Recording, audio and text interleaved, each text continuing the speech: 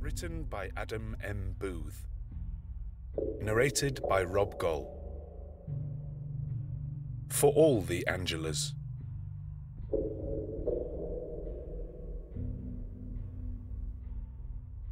From the other place I sing this song, a starling song of love gone wrong. Two birds. Angela was one of only two people to go into work on the Thursday between Christmas and New Year. Christmas, as ever, had been a solitary experience, and when she'd been asked if she could perhaps make it in to do the mandatory reports one morning between the two holidays, she agreed, but did her best to make her answer look reluctant. Yes, she said, she should be back from a delayed Christmas dinner at her cousin's house in Newcastle and would probably be able to make it in. She had sighed and grunted about it all afternoon, and the people with whom she sold health insurance to the great British public understood how greatly she had been inconvenienced. But there would be no Christmas dinner. There wasn't even a cousin. There was nobody, and Angela had been hoping they would ask her to do this for months. As the bearded spectre of Christmas loomed up at her out of autumnal hues, she had clutched her chest and begged the night for it. For someone. For anyone. She arrived to the wide empty office, and, from a grid of switches, turned on just the lights above her bank of desks.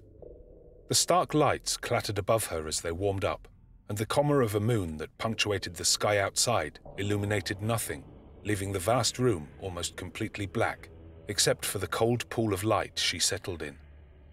She arranged her desk, and although it was cold and dark out there, Angela's heart kindled its own flame and beat like a flaming bird in a cage of bone as she waited for her manager to arrive. Veronica had never been late, not once in almost 4 decades. In fact, she was never less than 15 minutes early.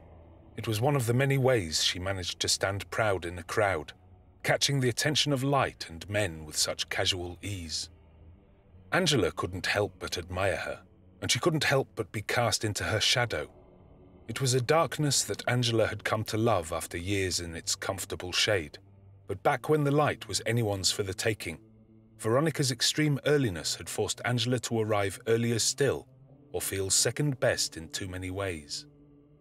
So began a silent competition that spanned an age, each shaving precious seconds off their shrinking lives, throwing them on the pyre of time that burned them away, each trying to prove themselves keener to the powers that be, before Veronica had become manager of the department, when they were still equal.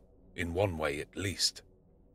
It was an ugly dance, full of waste and pride, and in truth, Veronica's eventual trophy life, with the title and the husband and the swan-like grace, had less to do with her timekeeping and more to do with the shape of her body, a competition in which Angela just couldn't compete, and, if she was honest, was the same reason she now went to the bathroom and applied a smudge of lipstick to her thin, dry lips. Maybe, she considered idly as she smeared herself in red grease, she had even been complicit in Veronica's win, her adoration contributing to the consensus. But as much as she resented it, old habits die hard, and so here she was, very old, very hard, and very, very early. Veronica arrived at 8:04 a.m., and to Angela she was as beautiful as she had ever been. Her 59 years had made their mark. That couldn't be argued. But Angela saw through the lines and looseness and liver marks to the tight little thing that used to strut back and forth around these same desks all those years ago. In those heels. She remembered those heels, those slicing, spiking heels, her legs so long and lean. Veronica joined Angela in her pool of light, and her eyes ate her up. Gold rings and clumped mascara, coal on spider legs. her body draped in a sequined black dress that hugged her hills and caressed her valleys, and a pair of pink-rimmed glasses perched on her perfect little nose. Angela recognized the dress. It was from Next. "I like your dress," Angela said. Veronica nodded, as if her adoration was a foregone conclusion, and her sequins winked in sequence as she drifted by, like a tired old peacock displaying threadbare plumage. She was overdressed, and she knew it, but she had always liked to let a glimmer of her dinner-party lifestyle leak into the 9-to-5s. Still, Angela marvelled at the display, and as Veronica walked around her to her own desk, she noticed a whisper of the elegant grace that hadn't completely left her, despite being on her second hip. They said their hellos, complained about the TV over Christmas, and began their work. "How was your dinner at your cousin's?" "Fine. It was fine. The potatoes were dry." Their shared history echoed between their small talk and over time's barren plains. All the meetings and supervisions, the birthday meals and office parties, the leaving dues and redundancies, like crystal sculptures that only they could see. Once all those numbers had been entered into those black and blue screens, Veronica packed up her belongings and told Angela, sat alone, that she had to nip to the loo, but then she'd have to be leaving because her boys were waiting for her to eat. Angela blinked and nodded, then stared into the space Veronica left behind. She considered following her into the little pink bathroom and holding the door closed, holding her down and doing the things she'd dreamed of so many times, taking what she had never been given. Trembling, she blinked twice more, waited for the bathroom door to swing shut, then grabbed her bag and trotted to the front door as quickly as her short, wide legs would carry her. She fell out into a wind in the pale blue street, wiping a scrag of black hair out of her small, wet eyes, then took the waiting train out of the ice-grey station and was home before the lights above her vacant desk had cooled. She slammed the front door shut, ran upstairs to the second bedroom, and I watched through a tear in the celestial cloth as my daughter put 2 nails through 2 small blue birds.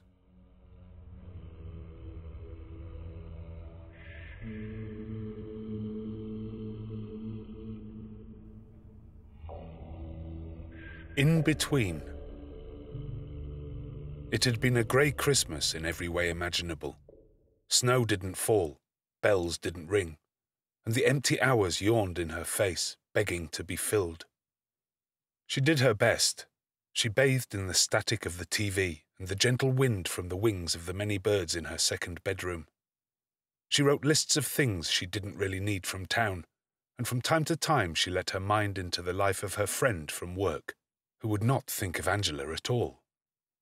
She pictured Veronica cooking and cleaning and undressing for bed, and finally seeing behind the clothes she hid in and into the rawness beyond.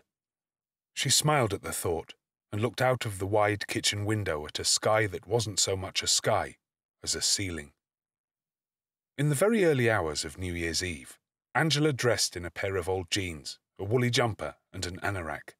She packed an orange and one of her small metal cages into a black leatherette trolley and set off into town, where the sun rose only a little into a space slightly outside of time.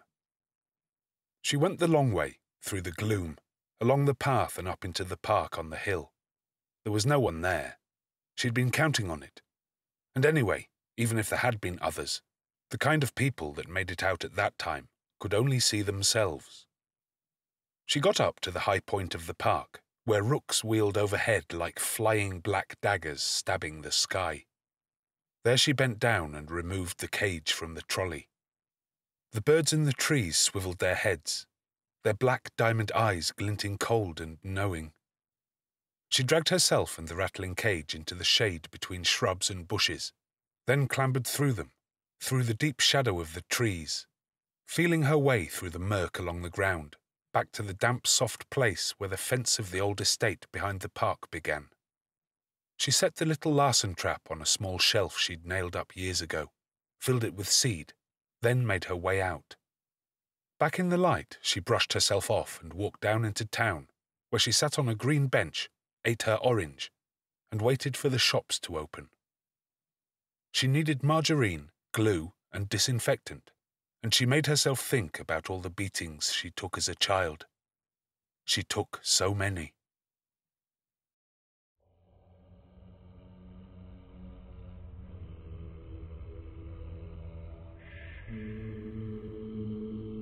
The grindstone.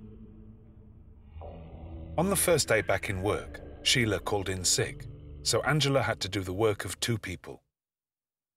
She spent the morning grey in resentment, her face pressed against it, warping her features.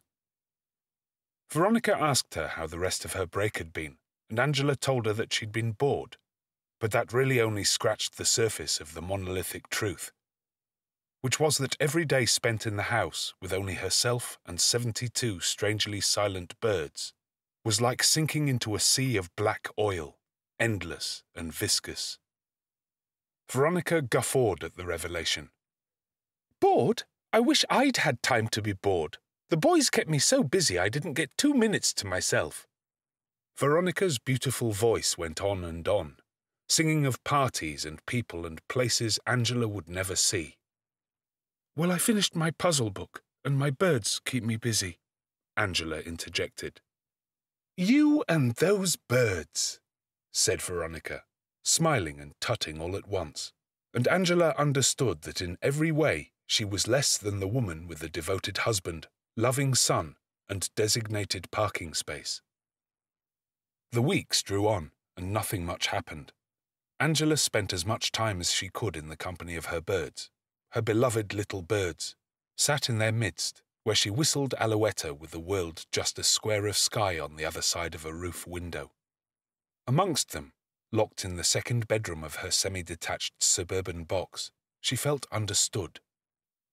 I remember the first bird. It was the day before I left her. A small brown sparrow flew in through her bedroom window. She pulled the window closed behind it, and the little bird never left. That night she sat on Angela's stubby little finger and chirped for her mother, as Angela looked into her little eyes and pretended the insistent song was for her. "Angela!" Veronica shouted, and Angela blinked an inky blackness from her mind. She was back in the room. "You might want to answer the phone." Veronica pointed a knuckly ringed finger at the chirping beige box bound to Angela's head by a curly black wire. "Sorry," Angela said. "I've had a headache." "Well, take some tablets and get on with it. I don't want to be back in there with you next month," pointing that same finger at the private office at the end of a long, dark corridor. Veronica leaned in and whispered, "Maybe if you lost some weight, you'd feel better. Wouldn't get so many headaches. Are you still going to Weight Watchers? I think it would do you the world of good. Get you out the house. Meet people."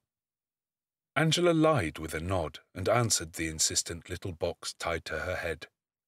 And although her mouth shaped words and her own crooked fingers made things happen on a screen, in her mind she was flying through the night, tears stinging cold in the wind, with sharp claws and a razored beak.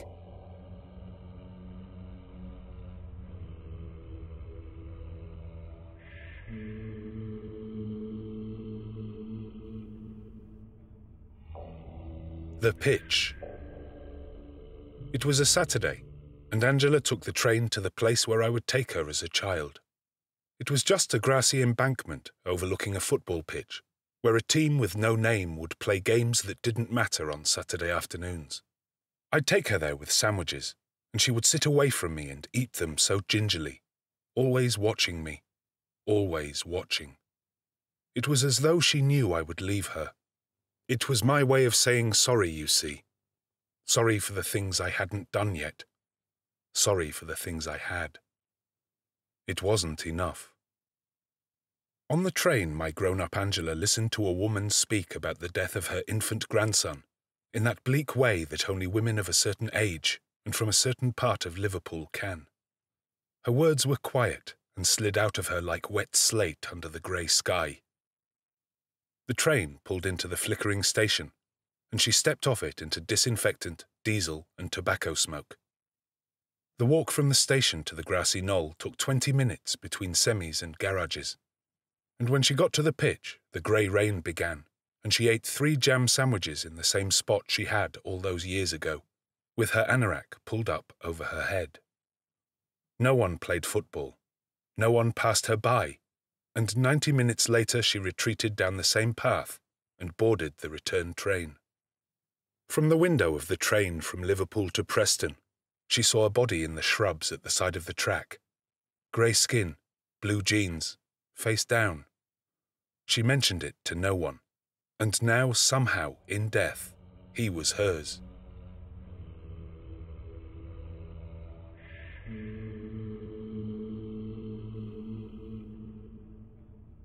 She's leaving.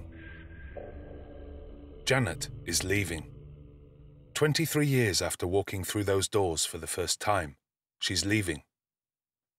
Angela had been there on her first day. She'd shown her the fire exits. She'd even shown her to the office on the day of her interview. But now it was over like it had never begun. With a condemned solemnity, Janet cleared her desk into a cardboard box she'd brought from home, and once she'd emptied her last drawer, there would be only a broken seat and brown finger stains on a beige keyboard to prove she'd ever been there at all. Angela thought of Janet often. She was a kind but quiet woman who had learned to keep herself to herself. In her younger days, she'd been attractive in her own way, and Angela had always had the impression that she was the kind of woman who would have liked to have children but wasn't able. She had a propensity toward heavy knits and denim skirts, which didn't work together at all. But the combination had become unmistakably hers over the years, and when Angela learned she was leaving, she walked over to her desk and asked where she got them from, the jeans and the wool. "I've had them years, Angela," she said, her voice quiet, dry and trembling, like she held a moth in her throat. She had got them from a shop in Leeds many years ago. It was where she was from, where her parents still lived.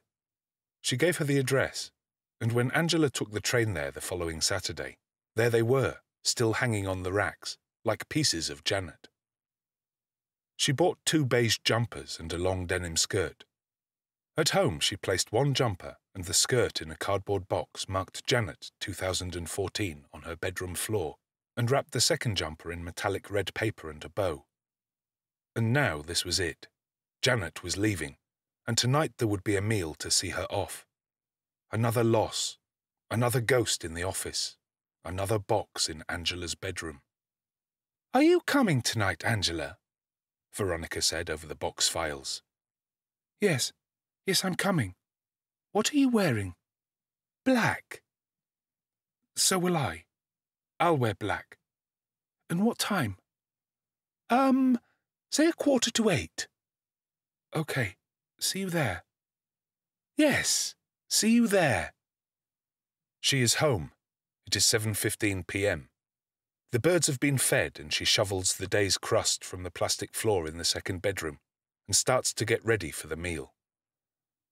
She picks out the black dresses from a slanted wardrobe and throws them on the bed before her, where they lay there like sad, empty people. She critiques them all. Too wide, too short, too old. She picks one, the wide one, and drags it over herself. She lets it cover her face for a while and looks through the fabric and sequins at the room beyond. The boxes stacked around the bed shimmer through the fabric and glitter like a haphazard city. She thinks of Janet dying. Surely she would now. The cancer had come back twice already. She couldn't have long. Was she scared? Was she filled with regret? Or was she free finally? Would she just fly away between crystal towers on brilliant white wings? Angela pulls on the dress and a pair of purple heels, and the combination makes her look like a frog on stilts wearing a bag. She looks over at the boxes, now just boxes again, and feels the old ache return. She climbs up on a little plastic stool, taking a box marked Fiona 1987 from the stack. She lifts the hairnet from the top of the bundle of clothes and holds it to her face. It still smells of her. She arrives at the restaurant at 7:40 p.m. and hears their laughter before she sees their faces. They are stood at the bar, all of them, 25 of the people she works with, their drinks 2/3 empty, their cheeks too flushed to have just arrived. They see her over the room, and Veronica does her regal little wave, beckoning Angela to her side. She makes her way over, through their shoulders and backs, to Veronica's side, the place where she is most comfortable. "Veronica, I thought you said 7:45. Do you want a drink, Angela?" "Yes, I'll have a Bacardi and Coke, please, Veronica." "Diet?" "Yes, Diet Coke, thank you." The room crackles and hums as workplace dynamics reorganize themselves through alcohol and repression into something vaguely dangerous. She sips sweet black tar through a pale pink straw and watches. Their laughter makes their eyes wide and their lips curl back. Angela sees white teeth and white eyes, fingers pointing here, there, everywhere. Jewels of sweat form beneath the sequins in the folds of her back, and she feels them coalesce and run in rivers down her canyons, tickling and shaming her till they soak into her tights. The smell of her own fear rises up, bitter and shameful, kissing her face as a sign shines in red above a fake door and tells her that it is not an exit. "I need to visit the ladies, Veronica." "Excuse me, can I get past?" "I said excuse me, please. I just need to—" In the toilet cubicle, she hitches up her dress around her neck and dabs herself off as best she can with what tissue is left on the roll. It is too hot in here. She hates the heat. She hates it. The music from the bar rises and falls through the opening door as girls come and go, touching up and talking and peeing. Young, high voices, full of malice and life. "What is that hair about?" Laughter. 1988 called. It wants its dress back." More laughter. That could be about anybody. It could be about anybody. Dried off and rearranged, she's back in the bar, which is almost empty now, apart from those couples out on a Wednesday night for whatever reason. A girl with kind eyes says, "Are you with the party?" from behind the bar, and she says yes and wants to cry. "They're through there," the girl says, and points round the corner to the dining area at the back of the building. Angela notes her name badge. Maurier. Ah, yes, she can hear them again. Their voices come to her around the angle. "Move it! I don't want her!" "Do you want her, Sheila?" "Veronica, you have her." "No! I have her all bloody day! Jeremy?" "Fuck off!" "Oh, Jeremy!" "No way!" "OK, fine. Put it here next to me. I'll have her again." It takes effort for her to turn that dark corner, out of the relative peace of the bar area, with the quiet couples and downturned eyes, and into the unbridled electric maelstrom that boils just out of sight. She considers just going home, but makes herself stay. Yes, it hurts here, but it would hurt at home too. And at least here the voices she hears aren't pre-recorded or in her head. She turns the corner and pretends to be looking in her bag as they pretend not to see her and tumble on with their rabble and rouse. "Janet," she says. "Janet, I was in Leeds last week and got you this. I know you've got one, but—" "Oh, thank you, Angela. You didn't need to do that, but thank you. Not sure it'll be your size. Probably too small for you because you're quite swollen up these days, aren't you?" The room goes quiet, betraying the fact that they are paying her no attention. "You're here with me, Angela," says Veronica, saving the moment, and pointing down at a piece of folded card with her name written on it. It is stained with wine.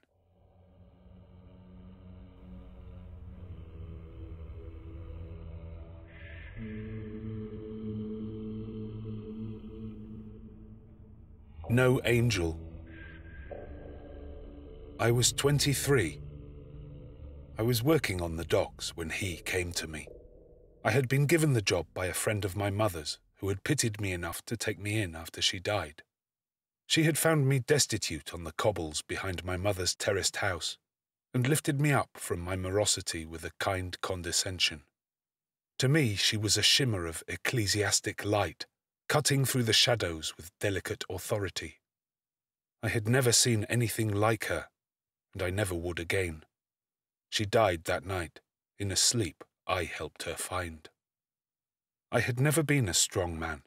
I had never built or brawled, but I had my voice, and it was all mine. Too lilting for a man of substance, perhaps, but I was no man of substance. I would sing my aching song, and the birds would come from all around, and sit on the windowsill and whistle along, my balsa wood bones reverberating with the pleasure I brought myself. Mother would say I had the voice of an angel, and then cry herself to sleep, stroking my jet-black hair, her sharp nails tracing the scars on my scalp. "You're weak," she said as I drifted away, "weak like your father." And she was right. It was the 50s, and the newspapers sold me dappled monochrome images of palm trees and distant beaches, and I felt the cold north repel me. My dream had been to get to a beach in Spain before I lost the use of my legs, before I went the same way as my mother. Hereditary, they had said, and I knew it to be true. As I sat in the waiting area at her first appointment, I could already feel the ends of my fingers and toes dipping into the same static sea that eventually washed her away. I had to do something with the life I had left before I was just a broken twig of a man, bent up and salivating. So I took the job down by the Black Estuary. I worked hard and late with all the strength I had. I just needed to earn enough to take the ferry out into those wild curling waters, away from that isle of men like me, across the channel to where I could use what remained of the power beneath the tremor in my legs and the breath that shook in my lungs. I would busk and hitch until I saw those blue waves break on that yellow shore, and then maybe I would too. That was my only goal, to see the blue sea and let it take me, my reason to run, my reason to live a little longer. I had never wanted a daughter, nor a son, and I had certainly never before wanted to watch my own child grow in the stomach of her wretched mother, caged and screaming. But then one night, despite all that, there he was. I felt him before I saw him, a stab in the chest. "Outside! Go outside! Go into the rain!" The Black Sea curled and slapped the dock walls. I looked between the sheds for the man in my mind, and he was stood there, where I feared he'd be, shocking my marrow, blacker than the night, but darker than that even. He wore a coat of feathers, black feathers that seemed to reflect and remove the light all at once, and behind the feathers, the face, that face that burned me, burned my eyes and my soul and scorched the earth. He beckoned me over with an arthritic claw that clicked as it curled, and I stood in his presence for the first time. But I knew then that he had been in these shadows all along, ever since I was a little boy. He had seen me through my bedroom walls with those eyes, both red and black at the same time. Please know that I wanted him out of me. Every part of me wanted that. But the knowledge that he was a part of my life, indistinguishable from my blood and shit, for now and for always, saturated me. I had always been his. "Yes, father?" I said through the night that separated us and through the rain that streaked my face. He answered me in images. They flashed behind my eyes like epilepsy, taking my sight. The street, the girl, the deed, the cage, the knife, the flames. That night I dreamed but didn't sleep. I saw him before my brain, behind my eyes. A suit of feathers, a hole in his face and that tongue. No man should ever have to see that tongue. Even inside of a dream, no man should see that. It is enough to separate you from your sanity. And it did. In the end, it did.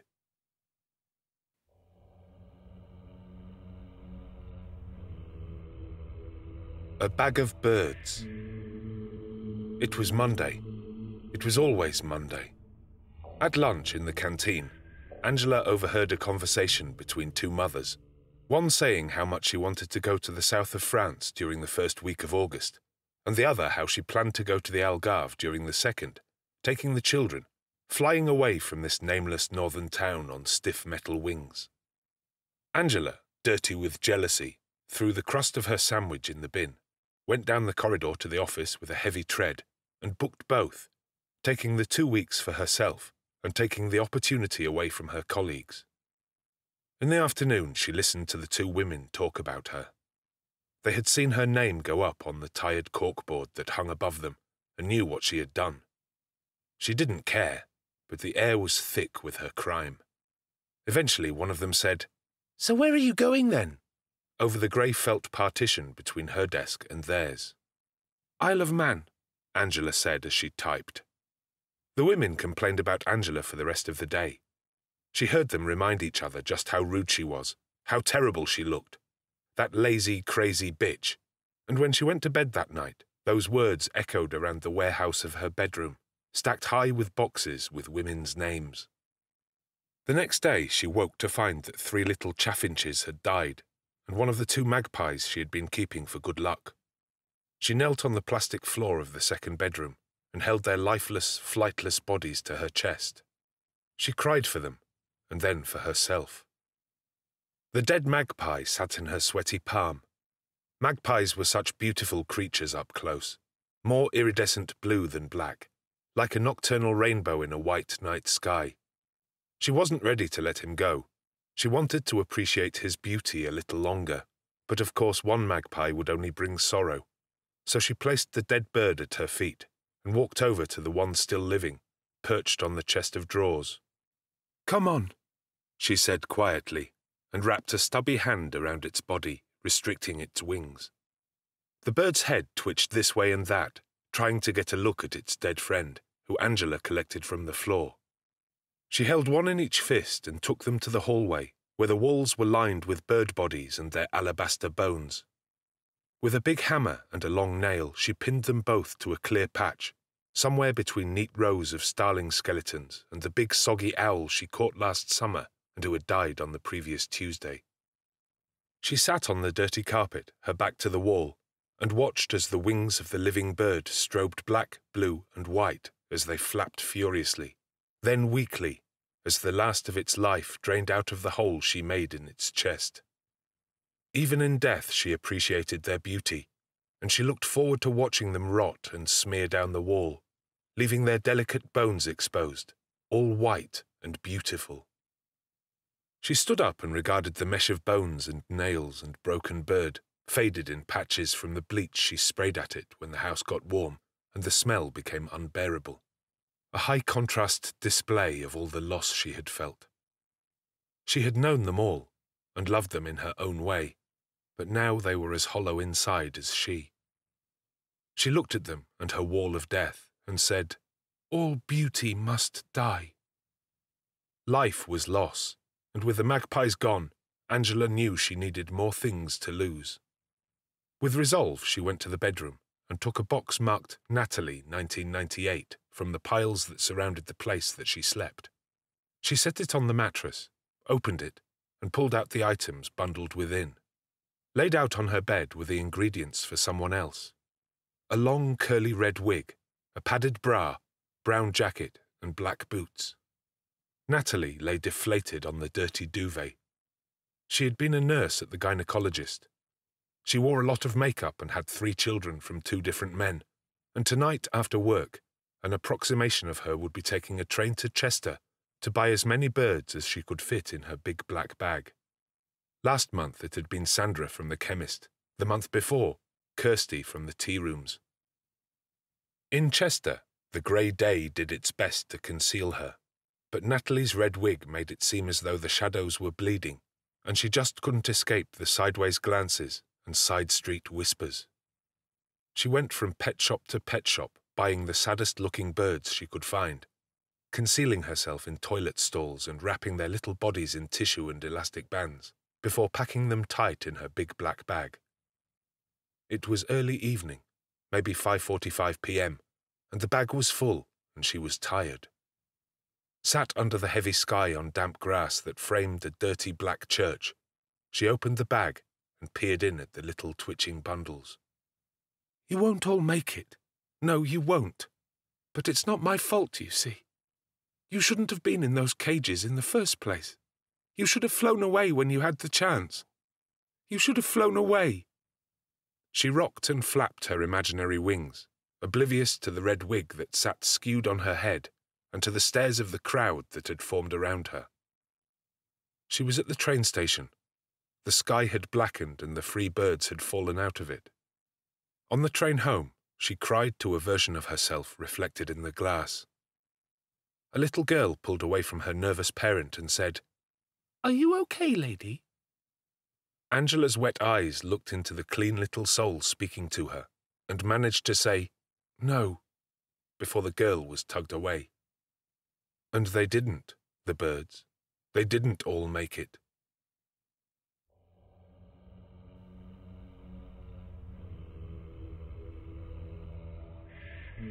Time flies. Days and weeks passed, and Angela sat in the same 3 chairs. The one at home, the one at work, and the one on the train. And as the months ticked by, the air got warmer, and with the heat came the smell. She brought in the fans and fresheners and kept the Velux in the second bedroom open a crack, but still she had to bleach the walls and disinfect the floor every day just to keep the stench from filling her throat. It was work, but then wasn't everything. The 2 weeks off in August had felt so distant from February, just a notional wisp in her mind, far, far away. She had only booked them to prove to those 2 women that she had things to do too, that she had people to see and places to be, a life to live. But the truth was she didn't. And now here they were on the horizon of her life, like an exit through which the scant few people forced into it by shared employment were queuing up to leave. The prospect of so much empty time began to hollow her out. She could hear the call of an owl echo inside herself. It asked, "Who? Who? Who?" She tried to hold it back, tried to go back on her idea to take the 2 weeks off, but she was too damn proud when the people were there.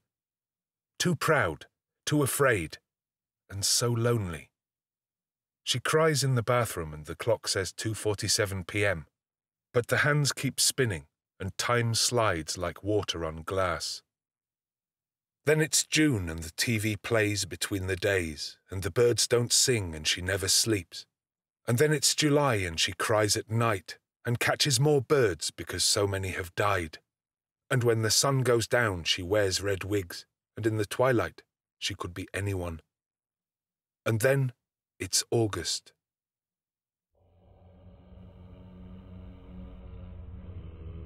He's here. On the night before the last day, Angela almost wakes into 1,000 nightmares. The red LED alarm clock blinks 03:17 through the silver darkness, and she has a feeling she's not alone. Is there someone here? Yes, she thinks. Yes, there is. She thinks she sees a shape of something dark stood at the foot of the bed, easily 6 foot tall. Something with wings. Is that the red light from the alarm clock reflected in its nightmare eyes? Panic clasps her chest closed and paints images behind her eyelids. In her sleep, she grips the mattress with bleached fists. Just wait, Angela. You have to wait until he's finished. Don't struggle. Remember, you were always so good at this. I try to say this to her from the bottom of this terrible place, through the bars of my abstract prison. I feel her pain, all of it. It is deeper than the sea. She goes limp on the bed. Could she hear me?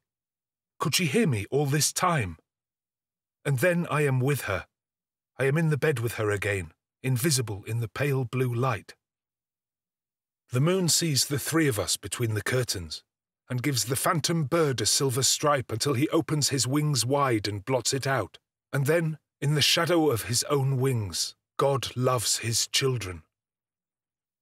Then it's the last day and she works and leaves, and no one says hello, and no one says goodbye.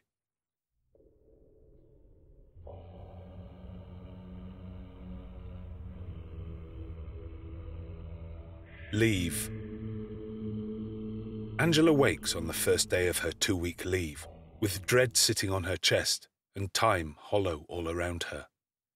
She drags herself out of that grubby bed, more through habit than desire, the summer heat close and cloying, her sweat coating her like cling film. She eats a breakfast she doesn't remember, then turns on the TV, the radio, and the washing machine. Their sounds combine into something approaching company, and she sits in the garden and imagines there are people inside the house. For the first few days, she filled the light times with television and the dark ones with her own gentle touch. Both helped her sleep, and she did here and there. She dressed as the women in her boxes and talked to a mirror about the things they had done and the ways they had been loved. She put birds in her hair and learned their songs. Sometimes she was Veronica, in a black sequined gown. She hated how pathetic she was, that girl she kissed in the glass, a messy amalgam of a beauty lost by decades. For hours she stared into that mirror of lipstick, just dust and shadow beyond, a self-portrait of her loneliness. Many aching hours passed. "Stop crying, you silly bitch," Angela said into an hour far, far away, slapping herself across the face with a full hand. It stung, and her ear rang out like a bell, so she did it again and again and again until one side of her face laughed while the other still cried. Day became night, became the oily sea, and her sanity slipped beneath the surface. Panic filled her lungs, testing their strength, dragging her down. Her mind thrashed in the riptide, trying to find land, trying to find something to hold on to. Where was she? Where was up and where was down? Was she east or was she west? She could have been nowhere or everywhere. A map. She needed a map. And one night she found one, between her boxes and her birds. A map of the Isle of Man she took from me as a child. It anchored her in space and time, her eyes eating it like it was a cake with a key inside, like it could show her a hidden way home. But she trembled at its impermanence. What if she lost it? What then? She might find herself so adrift that she would never see anyone ever again. She would copy it, she thought, somewhere she couldn't lose it, somewhere she would always see. She scrambled through her fading kitchen, taking a knife from the drawer, and began to scratch out a scale drawing of the island on her kitchen wall. It started accurately enough, but by the end of the third day her blistered hands were wet with sweat, and too much of her sense had ebbed away. She marked places on an imaginary cove with words such as, "the dark place," and "this is where they hurt me." Over the final 12 hours, the Isle of Man became much, much more. It became so much more that it was necessary for Angela to extend it up onto the ceiling, standing on a squat 3-step ladder to reach and craning her short, wide neck back at perilous right angles to her square body. And when the fluorescent strip light blocked the progress of the detailed drawing of the island in her mind, she decided it had to be removed, tearing it from its housing with a wrench of her claw hammer. Awake so long and so abandoned on her distant island, she had lost the sense to know that the bulb was still burning, and as her hammer destroyed her light, she was showered in glass and sparks, and darkness flooded in to fill the space the light left behind. Contrast brought her home. In the dim living room light that made it through the door, she looked around at her fractured kitchen with new eyes. This was the edge of her sanity. She had walked up closer to that ragged ridge than she ever had before, and dared to peer over at the limitless black sea that looked back and told her only that there was so much further to fall. The following night she woke from her sleep choking on the sheets bunched up in her mouth, as one part of her tried to kill another. She pulled the fabric out of her in ribbons of spit and ran out into the street where there was nobody else and shouted, "Please! I can't take this! I can't take all this loneliness!" But no one heard her. No one listened. The identical houses lining the street kept their windows closed and their mouths shut, so she went back inside and sat by the phone. She gripped the armchair until the sun rose and the phone lines opened at work, and when they did, she packed her nose with tissue and called and complained in different voices about insurances she didn't have. She complained about policies and prices and her polycystic problems until her throat was dry and her eyes rolled back in her head. "Put me through to your manager! Put me through!" Her colleagues feigned the support she never had in life, and eventually she fell asleep listening to them speak, holding their voices to her face, feeling their vibrations against her cheek. "Hello? Are you there? You're through to Veronica. Can I help you?"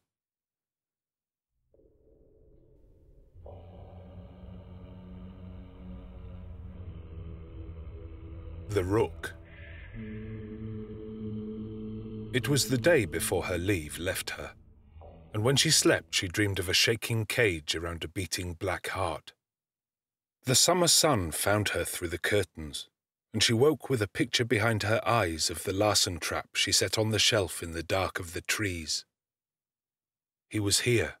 He had returned to her. Dressed light in the deep blue morning, she tiptoed with as much grace as her inelegant frame allowed through shrub and thicket to the secret place she would run to from her uncle's, the place that she now found her cage rattling with an inhabitant. The cage held a little black rook, no older than a few weeks, his wings still so meagre that Angela thought it was a wonder he had made it in there at all. His head swiveled to the side so he could regard her better, and she had a strange feeling that she was late. And what was this? Behind the little rook was the jerking remains of another, bigger bird, plucked and boned almost to death, but not quite. The rook's black eye caught hers, and then looked nowhere. She knew what he'd done, but he had only done what he must to survive, hadn't he? The dying bird was so big, and he was just an infant. He had been defending himself, surely. The rook sat and waited as the life left the bird at his back, and Angela didn't even put on her handling gloves. She just opened the door, and he ducked under the lifted gate, took a slow, deliberate step out onto her hand, and gripped her finger tight. She looked down into those black diamonds in his head, and saw herself in so many ways. Angela opened her jacket and fed him into the warm place between the light beige lining and her big low breast. He didn't flinch. He just gripped the fabric with his little black claws and held still. On the way home, he pecked at her soft skin till she bled out onto his oily black feathers, and she gripped the sleeve of her jacket and let him. On their first night together, an unseasonable wind picked up and shook the house. The tiles rattled on the roof, and in the garden the fence panels fought their cases to fly away. Inside the second bedroom, the light flickered and the birds flapped and panicked, their beady eyes spinning and wide and their beaks drawn open, showing off strange little tongues that poked at the air. Every one but the rook. The rook just sat under the sloping eaves of the rattling house on a stack of old books, with the same stillness he had in the rattling cage. He let his eyes reflect his new home with ambivalence. Was it ambivalence? Angela regarded him from behind the mesh door and lace curtain that hung over it, making the scene a mosaic. She felt the change. She wanted to go in and feel the soft wind from their little wings as they flew around her and landed on her shoulders and nestled in her hair. She wanted to smile as she fed them from her hands. But not this night. Not anymore. The room was his now, and when she closed her eyes to sleep it was as though she was at sea. She could feel the spray on her cheeks and the salt on her lips. She felt herself corroding, but a light pulsed to the right of her vision like a lighthouse. She was almost there.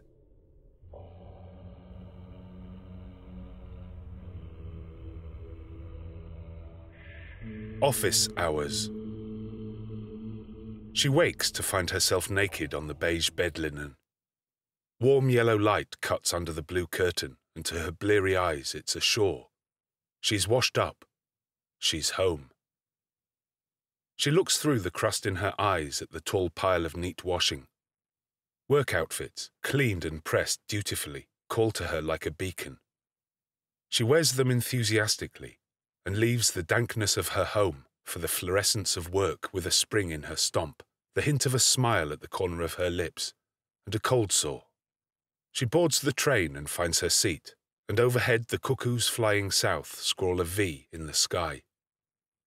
At work, Veronica asks how she's been, and she's too happy to see her face and hear her voice to answer the question honestly. She's been great, she says. Great. Got a lot done. Veronica asks if she enjoyed the Isle of Man with the ghost of a smile on her lips. Yes, thank you, Angela says, thinking of the imaginary isle that has swallowed her kitchen. I saw a lot of wonderful things. Then she is swept away by a calming tidal wave of paperwork that cleanses her soul of that dirty black bird who filthies her mind and heart and second bedroom. Beyond the dusty office window, a charm of finches spiral through blue sky. She feels the salvation, and it tastes like honey on her lips, like a salve on her soul. But then it's the late afternoon, and the phone won't stop ringing, and Veronica won't look her way. Then the sore on her lips begins to sting, and she feels his damp decay creep back in, tickling up her veins, fluttering and flaking, nerves stuttering on and off like a dying light. She holds the arms of the chair with hands that buzz with a static that seems to interfere with the picture on her screen, which smears in front of her, an electric mess of blue and black. She feels him swarm through her brain, turning parts of her off, turning parts of her on, and she wants to touch herself and she wants to scream, but she doesn't. Her lips tremble, but she doesn't scream. But the people look over at her anyway, their faces full of holes, and she is lost again at the bottom of the deep black sea. The week draws on, Tuesday becoming Wednesday, becoming Friday, and sleep, Angela's oblivious mistress, leaves her aching in the dark, with only the memory of her embrace, and the taste of her beautiful oblivion on dry, angry lips. In the night, he calls to her. He pecks out a message on the floorboards, and she lies trembling in his pervasive presence, trying to decode his Morse code. And on the third night, she thinks she does. It seems to say, B, U, R, D, G, U, R, L. Bird girl.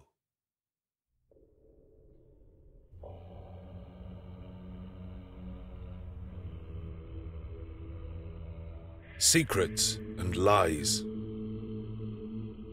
It was 2 in the afternoon when she realized something was wrong. Lunchtime had finished, and the familiar clackety-clack of keys being tapped resumed after its brief reprise the same way it always did. It was a day like any other. All these days were the same. So when Veronica didn't come back to her desk at 1:58 p.m. exactly, as she always did, Angela knew that something was amiss.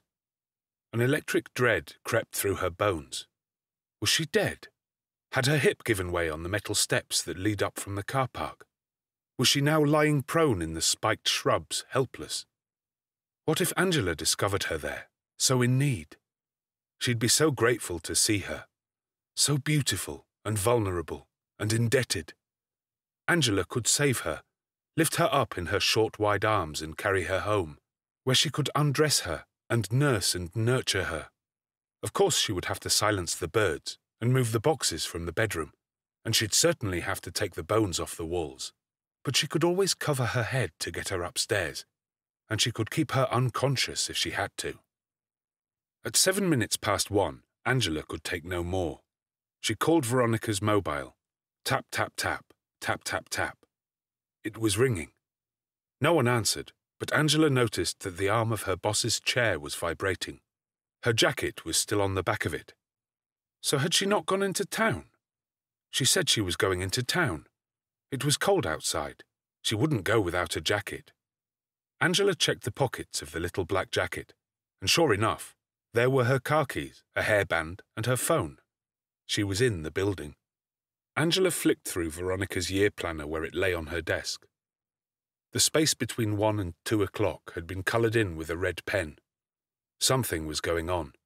Someone was hiding something. Someone was lying. The office had been built in the 80s during the boom, and the company had expanded with all the gluttony of the period. And when the sequins and shoulder pads and cocaine hangovers faded, so did the revenue. leaving vast swathes of the building, empty caverns of faded commercial endeavour. There were 3 unused floors in the building, 1 above and 2 below. Angela knew them all. In fact, she'd worked in most of them over the years, and further to that, she still had the keys. "Downstairs," said a voice in her head. She made her way down the back stairs that led into the corner of the building where HR had once existed, before process had bitten off its own tail and they had outsourced themselves. She got out the keys and unlocked the door as quietly as possible. She shouldn't be here. She knew it right away. The air down here was different. It was still and cold and sorry somehow. The blinds were down as they always were, and through them the afternoon sun drew parallel lines over rows of empty filing cabinets. Angela crept between the banks of desks, trying not to disturb the air but failing, motes spinning around her, stars around her barren planet. Silence. There was no one here, just Angela and the flecked dead skin of old employees. She had been wrong. There were no secrets here, just dead dreams, dust bunnies, and abandoned venture. She went back over to the stairwell and let her daydream die too. She'd found nobody so many times. She berated herself for having hope when there was no hope to have. She had been a stupid little girl. Stupid girl. Stupid, stupid girl. But wait. What was that? Was there a sound coming from the disused bathroom past the old meeting room? Yes, there was. It sounded like carpet being scrubbed. Was it the cleaner? On a Wednesday? Why would they clean an unused toilet in the dark? She moved back through the room, stomping now, swirling the air, more curious than afraid. The sound got louder as she turned the corner, turning her wide back to the striped sunlight and looking down into the area outside the men's toilet, where natural light did not reach and no artificial ones were lit. On the far wall was the door to the toilet. It was open a little, and yes, inside there was movement. Beige shapes moved in the dark, and Angela knew that perfume.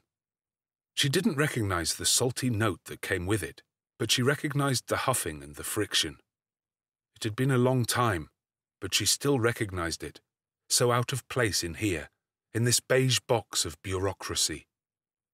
Angela adjusted the blind just a little, and one of those stripes of light crawled along the floor and up a foot and onto the exposed naked backside of the person she was hoping to save, of the boss she was hoping to hold, of the friend she dreamed she could love. She stood transfixed, her senses open like a broken tap, frigid information gushing all over her, slapping her face with a frost-bitten hand, filling her with fire and ice. There it was, the thing she didn't know she never wanted to see. An image of Veronica, getting ruined on all fours by a hunched man with knuckled hands. A pale white devil made of cartilage and lust, rapacious and carnivorous, devouring her love from back to front. Angela bated her breath, then turned and left the scene of their crime as gracefully as she was able, her immediate grief an infinite empty universe. She walked up the stairs, then out of the front door, away from the office and the questioning eyes and down the tall dark alley behind the building. She crouched between the refuse and brick and pressed her nails into the palms of her hands as hard as she could, letting the tears that fell from her chin and the blood that dripped from her fists bloom in the dirty brown puddle at her feet. She had never seen love, but she knew that what she saw in their darkness was not even an approximation. She could love her so perfectly. Veronica, you are better than that cold toilet floor. How could you let yourself be degraded like that? If it was degradation Veronica desired, then Angela could give her that. Yes, she could degrade her in many, many ways. And what about her? What about Angela? If she had never even had the privilege of being handled roughly in a disused toilet, then how far was she from love? The gulf was so great it spanned the ages, and her heart sunk to a new, deeper fathom, the lowest yet. A seagull dropped out of the heavens so far above her onto the black plastic sack of shit to her left. She regarded him through the shattered windscreens of her eyes. She had never liked seagulls. Dumb, squawking, awkward creatures. In fact, she hated them. She realized now that she always had. Her little eyes glinted once, then she leapt out of her squat shadow, grabbed him by the neck, and with her own torn hands shredded him in a frenzy of bird and blood. His open throat made a noise never more. She found herself at home, in dull grey feathers and red. Sat at the kitchen table, she listened to the phone ring, and the birds upstairs beat their wings and sing a panicked song. By the evening, the phone had stopped, and the blood had dried, and she remembered herself and her situation. Oh yes, I was supposed to carry on working, wasn't I? Oh yes, I was. It was probably work on the phone. It was probably her. The world outside her window went black. Angela pressed herself up from the stand chair and on a weary frame staggered across the kitchen to the drawers. She opened the second drawer down and pushed aside all the tiny pale bones and directed her clawed hand toward the candle she knew was there. Taking the matches from the windowsill behind the sink, she lit it, and in its tiny sphere of warmth she stripped down and cleaned the grimy blood from that dirty seagull off her hands and face. The light flickered over her naked body, which wavered like a broken table, as she prepared her clothes for the inquisition she knew she would face the following day. And as the candle faded, so did she, and she slept the sleep of the damned there on the torn linoleum floor.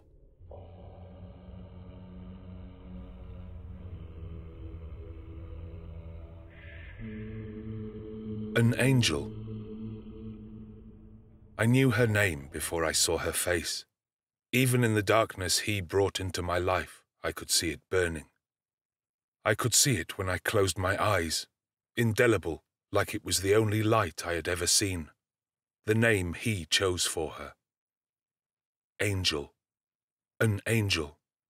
Angela. A joke, surely. His laughter echoes through the cruelty, through the ages, that awful guttural squawk. She would be no angel. She would never be an angel, coming from where she did. From such atrocities. How could she ever hope to ascend? No, she would endure the same slow slide underground that I did, and my mother before me. How far back did it go, this curse? Who had let him into our blood? I'll never know. He keeps me alone down here. But when I breathed, I felt not blood in my veins, but his dark flock. Let it end. Let it end with her.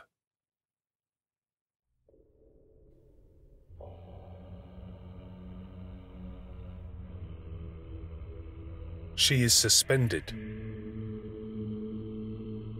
A new day. She was up with the birds and saw the first light through the branches of the dead tree that forked out of the front lawn.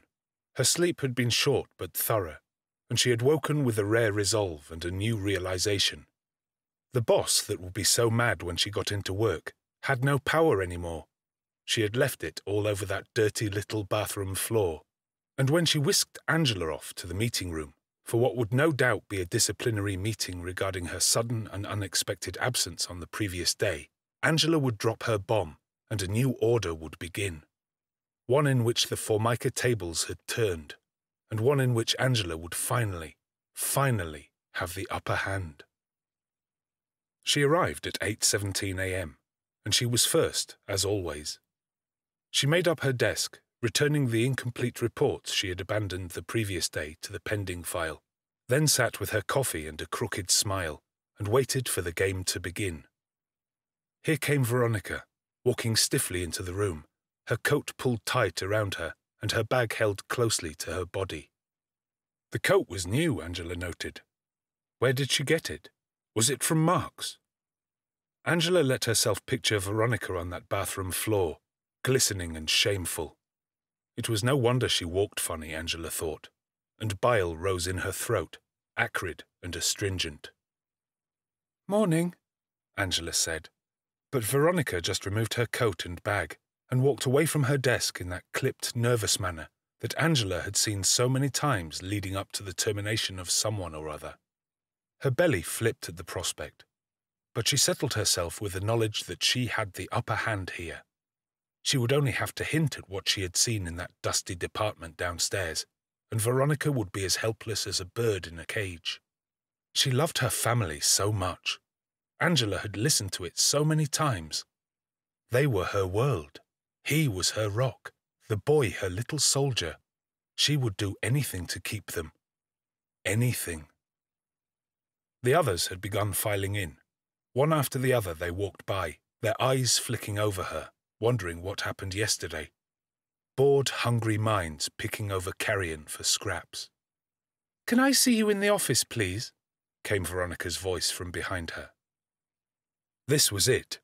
She stood up and followed the aged harlot to the cold back office, where she would take one more telling off, then get everything she'd ever wanted.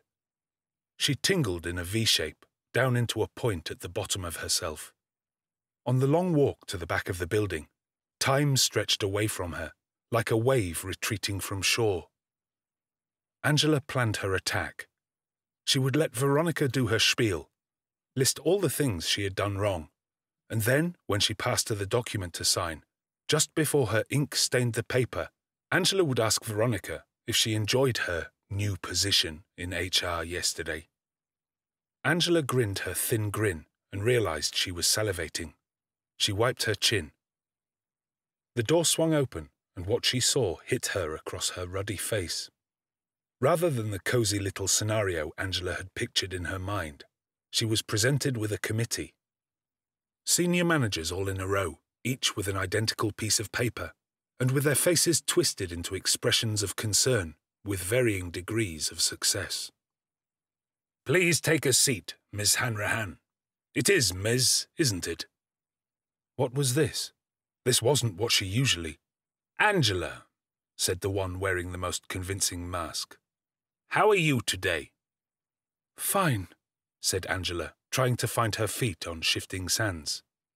"Good. That's good to hear," replied the suit.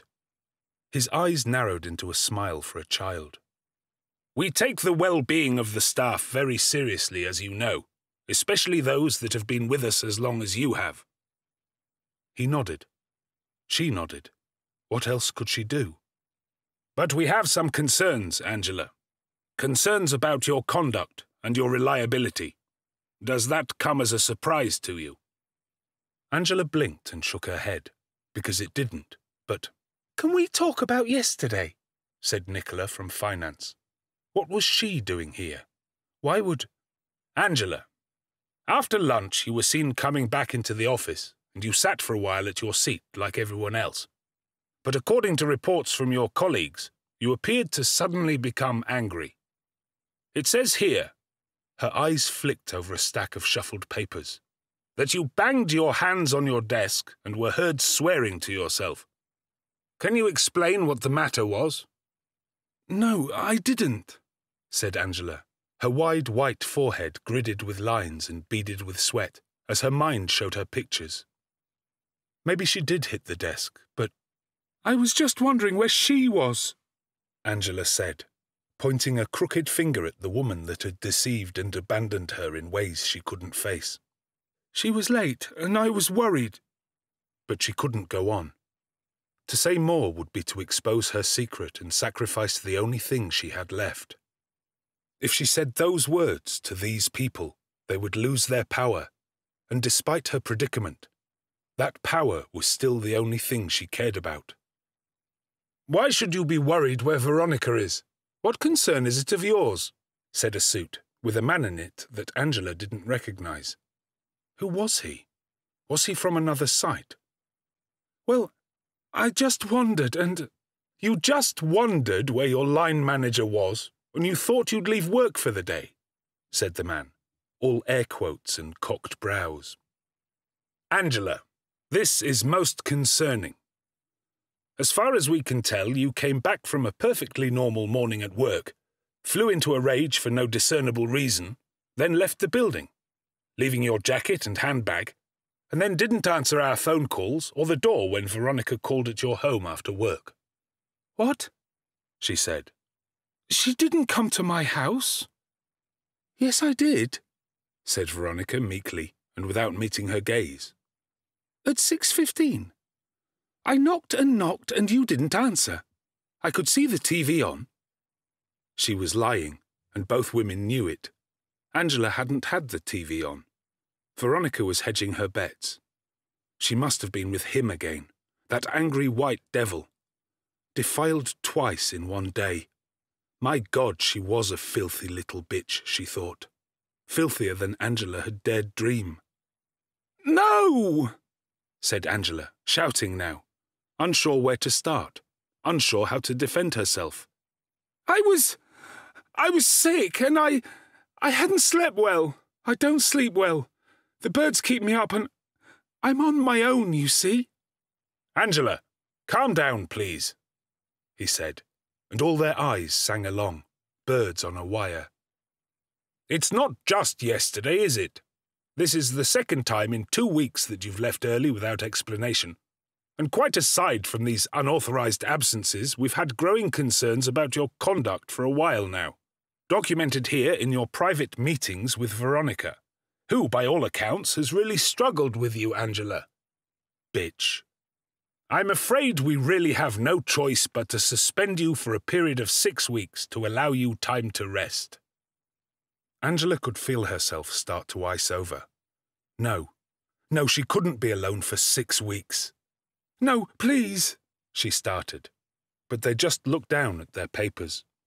"And furthermore, we must demand that you do not make contact with the office, nor your colleagues during this period, even if you are pretending to be someone else." Veronica caught a snigger in her throat and busied herself scribbling. Okay, Angela saw what was happening. She dropped her defence and let her face hang loosely from her soft bones. She signed a paper with an angry spike, turned on a callous heel, and left the room. She took her bags and jackets from the silent office, then left the place as laughter began to build like a tidal wave behind her. Angela sat at home in a kind of terrible waking dream, with an image in her mind's eye of her desk and her phone and her workstation at the bottom of a black and white pit. She brought in an old office chair from the garage, and sat at the kitchen table and tapped at imaginary keys with variable degrees of accuracy. And despite her best efforts, her thoughts drifted upstairs to the rook in the second bedroom. He had grown so big so quickly, and the larger he got, the darker his greasy wings became, until it seemed like there was no light left, and the birds that he didn't kill spoke of nothing, but their empty eyes said they had no more hope to lose. She is 8. There is nowhere else for her to go because I left her so alone, so she lives with her uncles. My brothers, twins, they were all that was left. They never married. They had our father's eyes and his fists. They call her Bird Girl because of her strange little nose, turned down and sharp like a beak. She didn't ask for that beak, but she had it. Her mother had it too, but I could never tell her that. I never spoke of that woman, because some secrets are to be whispered. Like these I am whispering to you, and some are for the void, never to be spoken, even in our final moments. Even at the end of everything, I would never say those things.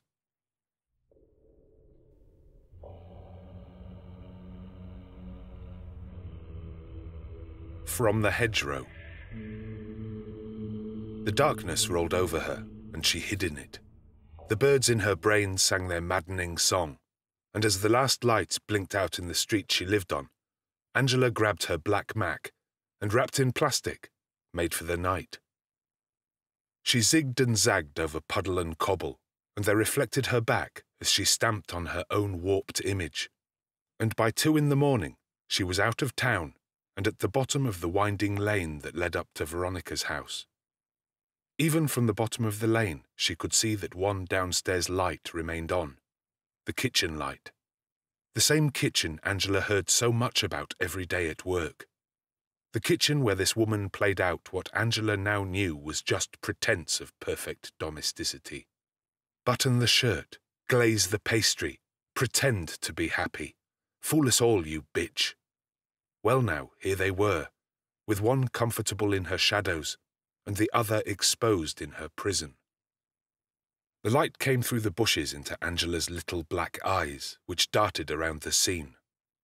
She was looking for something, hints or clues to this dirty hidden life that both fascinated and appalled her. And she missed her company, the scent of petals that emanated from her. She wanted more of her, more secrets, more power, a reason to end it. And there she was in her shabby pink dressing gown, sat half on a tall breakfast bar stool, taking big glugs from a glass of pink wine and propping her rose-tinted glasses on the end of her nose, tapping out texts, all fingers and thumbs. No prizes for guessing to whom, Angela thought, and gagged. It was late now, maybe 2:30 a.m., and she was moving. She was leaving the house, still in her dressing gown too. What kind of madness was this? What kind of maniac goes out at this time? Angela questioned, wiping tears from her eyes. An engine purred up Veronica's lane, and Angela began to understand. It died in the night, and two shadows met on the black lane, then went together through a hedge and up over a field into the deep blue night. Angela knew only too well the scene that would play out over that copse, and she had no desire to see that again. She had stolen enough secrets. She made her way from another agony, past the dark blue Mondeo that had arrived while she squatted in the bushes. The car window was open, and the air moved toward her, bringing with it the smell of men, of leather and diesel and sweat. She stuck her arm in and tugged the handbrake sharply up and down. The hunk of steel lurched backwards a little, moving slowly at first, but getting faster and faster, churning up gravel and verge.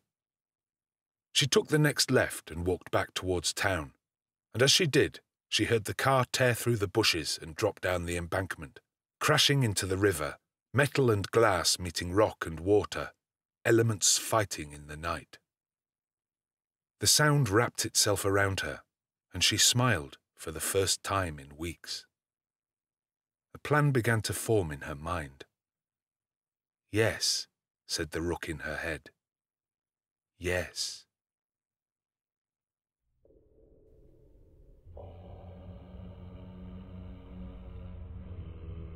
It burns like autumn. Autumn encroaches into her vision. Cell by cell, the world around her starts to die, and she finds comfort in it. Summer vibrates at too high a frequency for her. It is too unstable, too unpredictable, all that heat and light.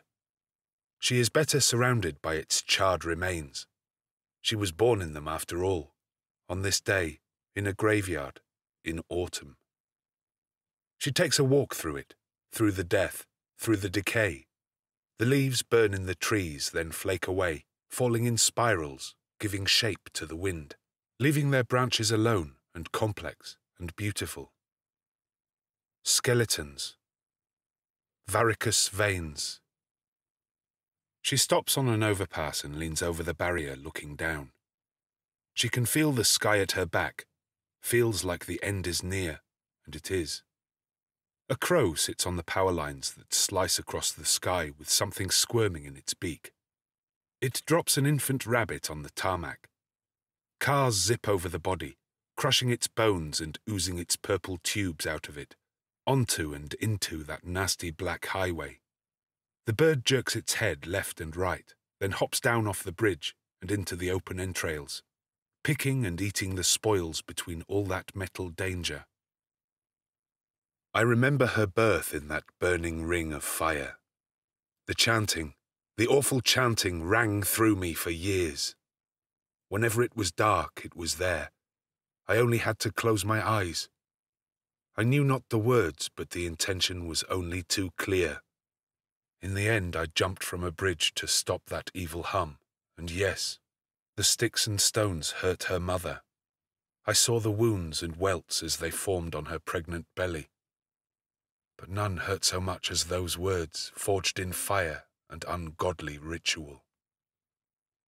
I can still hear them now, the way they cut her out, held her up to his face. No father should... I can't breathe. I can't breathe. No father should let that happen. I see him. I see him through the back of my head. He's behind me. Oh Lord, he's behind me. My God, it's so dark here. My God.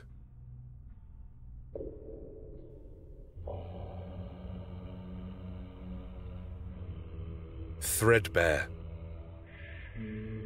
Time blows through us, leaves us threadbare. It echoes across the cracked earth, a god and a monster, a prison and a desert. 3, 6, 9, 12. All those wasted moments thrown into that booming black hole, a black eye wide in the dark. Loneliness replicates, creating more of itself, her reflected solitude birthing cogs and numbers. Her hands spin backwards. She's aching and creaking, then she breaks. The sands blow out of her shattered hourglass. She mixes it with the saline that streams from her face, kneading and fisting with broken arms. Chemicals react, a structure forms, a church. The heat of her wasted love cracks its fine walls and screams at me across the plains of this other place, and I reverberate forever in its stinging wind. Now you are nowhere in a cathedral of your own loneliness. The wind carries your song to me over time's scorched, veined terrain. And yes, it reminds me of you. But more than anything, it reminds me of me. A version of me. A terrible version of me. And though no one else ever did, and though it's too late to save either of us now, for all it's worth, I loved you, Angela.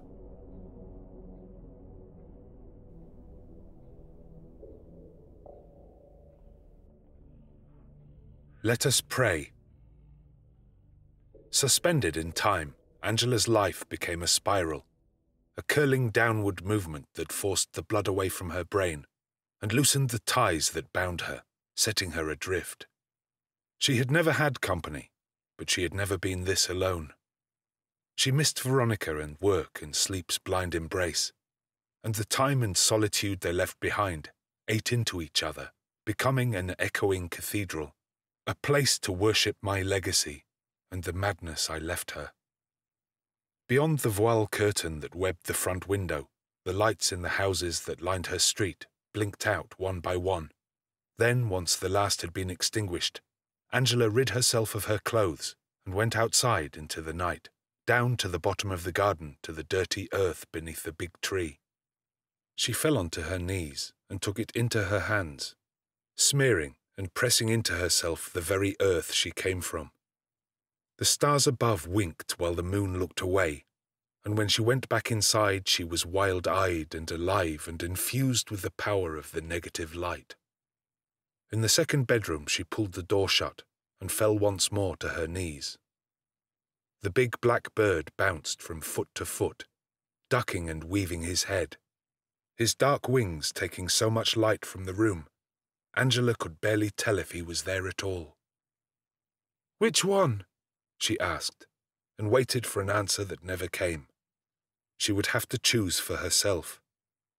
She got to her feet, pushing herself up on fat white knees clad in earth, and went over to the birds she tried to love in the daylight, all huddled together in the corner of the room, amongst piles of the most sapphic woman's own from the 1980s.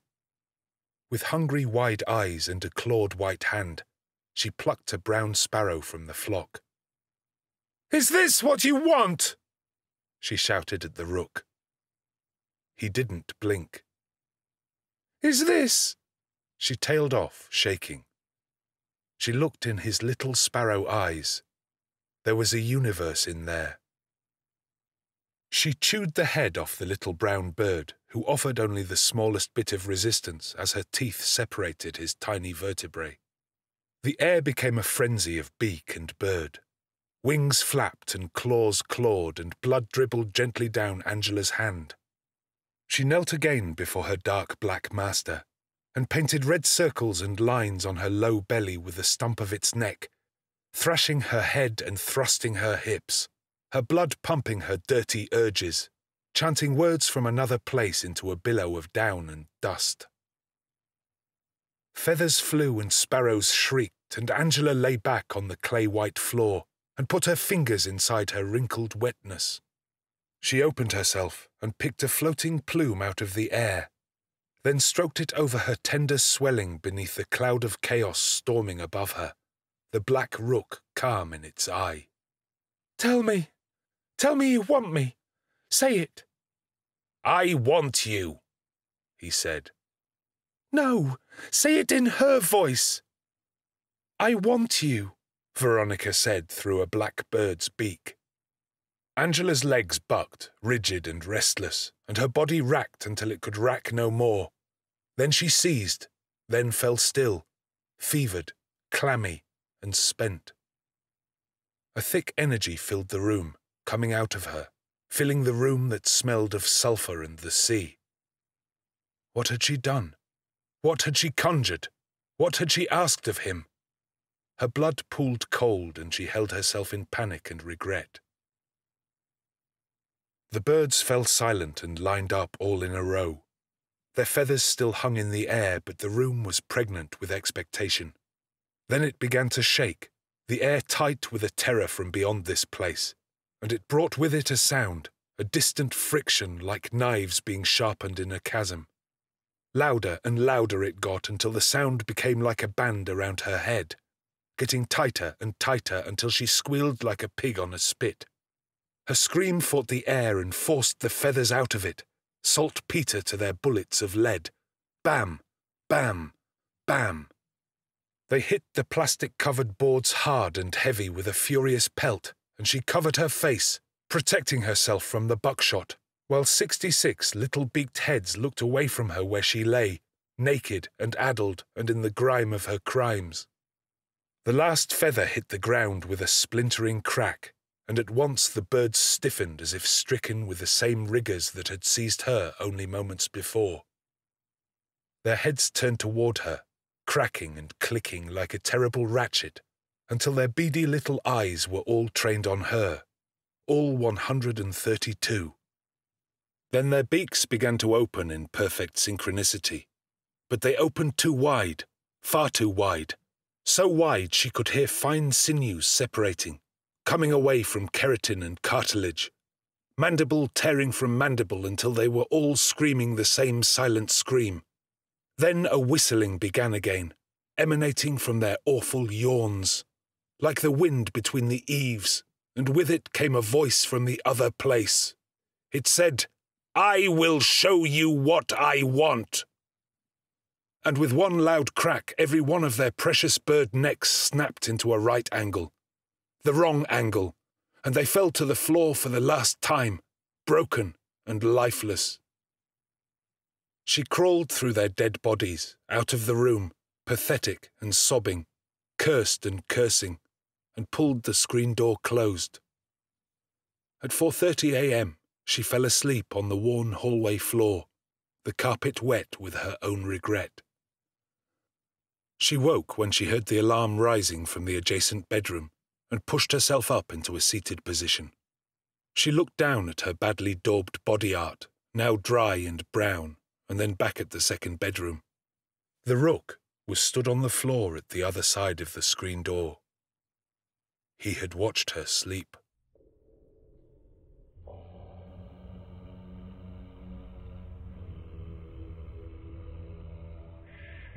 There is a man at the door. Knock, knock. There is a man at the door. She can see him from where she still lays naked on the floor between the first and second bedrooms. She can see his shape through the textured glass, wide and tall and motionless. "Go downstairs," says the rook in her mind. So she does, and she holds her hands over her breasts and the dark triangle beneath her painted belly. "Open the door," the blackbird says, and through the glass the man at the door seems to grow wider and taller. She sees his fists swinging by his wide thighs, and her head begins to shake. No, I won't, she says. But I brought him here for you, he replies. Love him. This is what I want. No, I can't. Please don't make me, she says into her hands. She can feel the intentions of the man at the door, boring through the glass, penetrating her flesh, trained on the circle she painted in blood on her belly. Take him into you. Take his seed. This is what I want. No, not that, she screams. Anything but that. He shrieks a response she can't decipher, and it peels the paper from the walls, and the man knocks again. Knock. Knock. Knock. The swirling carpet seems to undulate beneath her feet, and she runs from the door to the kitchen, throwing herself back against the wall, sobbing and fearful, and the cups rattle on their hooks. Then there it is again, the knocking that seems to come from the walls now, from the earth, insistent and furious. Knock, knock, knock. And with each quaking knock her world burns and the white light dims until there is none left and the world rots black on red. The mirror on the wall rattles and through it she can see the man at the door, still cutting the same square silhouette, but now from a blood-red sky. Love him! The words tune through her bones, vibrating her till her lips tingle and her fingernails feel as though they might come loose from their pale pink beds. She thrashes through her kitchen and opens the door of the cupboard beneath the sink with singing fingers, dragging out bottles and brushes, and before forcing herself into it, bending herself into its tiny space like a dog broken into a suitcase. She pulls the door closed and holds it shut with nails that bend back, then break off. He sucks the light from her eyes, punishing her for her insolence. Blood pours into her vision. Somehow she can see it growing like red trees through her mind. They needle into her brain and she falls into the shrieking black pit he opens in her soul. Terror consumes her, pure, endless. She opens her mouth to scream, but it is not her scream that comes from her constricted throat, but his caustic call. It clamps open her jaw and tears through her throat. She covers her mouth, revolted at the sound that echoes out of her, but her hands scratch her face. She feels one with the other and they clash together in a way that sickens her. They are not her hands at all. They are claws, hard and sharp. Her stomach bubbles with disgust and she gags and coughs, but her windpipe is filled with something. Feathers. They fill her throat and pack her sinuses and line her mouth. Spitting and thrusting, she convulses as her body tries to expel him, her whole being thundering with revulsion. She hits out at the walls of the cupboard, fighting the present moment with everything she has, as though she can tear her way out of his grip with these new hands and her hate and her fear. But the terrible shaking only builds and builds, and she has no choice but to scream his scream and hold on with those angry claws. And she knows that she must open herself up to him, let the man and the bird into her sacred places. Let them fill her up with that black swarm. "Take me, then! Take me!" she says. But she says it in her mind because her mouth is already full of him. In the darkness of the cupboard beneath the sink, she sees nothing, but the air seems to swell at her surrender, and the walls become turgid flesh, pulsing and hot. Her knees hit the walls of fevered flesh as her legs are forced apart, and she feels the air move fast and fluid as a dry bracken wind blows between them and into her, pumping, belching, filling her up, testing her extremities, testing her seams until she is filled with a plasticine width, and her eyes bulge forth from her face, threatening to burst, threatening to leave her blind and hysterical with only her aching, stinging sockets filled with their relative void as proof they were ever there at all. She wants to push them back, into her head, but with these claws they will surely pop like balloons. and the walls sweat salty and bristle with wire and swell until there is no room left between her and the cupboard at all. And then, in one black minute, it stops as though it had never begun. The door swings open, revealing her own kitchen floor. She falls out onto it, onto all fours, and into the white light that has spilled back into the room. She heaves out the torture, thick and bitter, onto her kitchen floor, and her hands stroke the normality of the lino through it, leaving trails in her own black bile. The rook upstairs goes rat-a-tat-tat, and she looks through the dirty mirror on the kitchen wall and gasps, not at the man who had darkened her doorway, who has since vanished from the scene, nor at the nailless tips of her bloody fingers, nor at the whites of her eyes, now a deep blood red, but at her belly, distended and swollen, and at the claw marks and rivers of blood that streak her inner thighs.